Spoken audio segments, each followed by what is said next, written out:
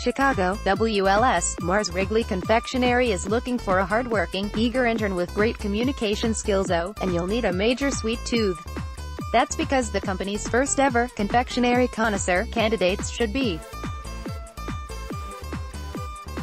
able to identify all 5 fruity flavors from the Skittles rainbow in a blind taste test and blow bubbles with chewing gum that are greater than 5 mm in diameter, according to the job posting. This love of sweets will come in handy for the intern as he or she gets a behind-the-scenes look at production in factories and at flavor development in Mars Wrigley Labs, even testing his or her own new gum flavor. The underpinning of all of this is someone who is a talented communicator and looking at expressing that in all different forms, from writing to social media to graphic design, to tell that complete story of our brands, said Michelle Green, who is the Senior Manager for External Affairs at Mars Wrigley Confectionary and the future confectionery connoisseur's boss.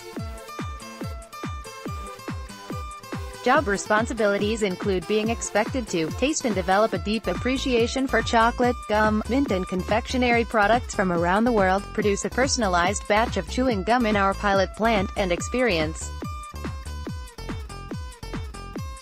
mouth-wateringly delicious flavor combinations from our product labs, and infuse flavorful fun into social media strategy, content development and deployment, capturing this sweet job and all its learnings on social media. The job posting reads: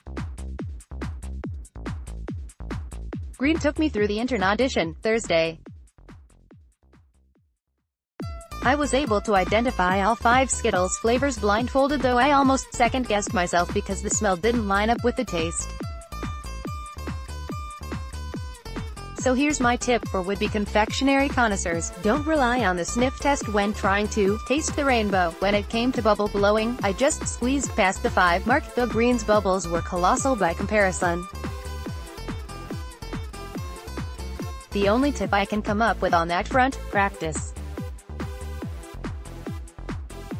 I also was able to taste international Mars Wrigley treats, which the intern will be exposed to, like a chili-infused Snickers bar.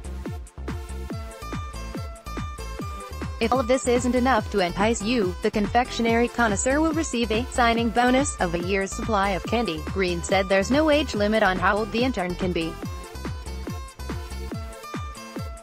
but make sure you can demonstrate the willpower to write about and photograph candy without eating it before the work is complete, the posting said. You can apply until June 1st. Related topics: food, candy, Mars internship, summer, Chicago, Goose Island.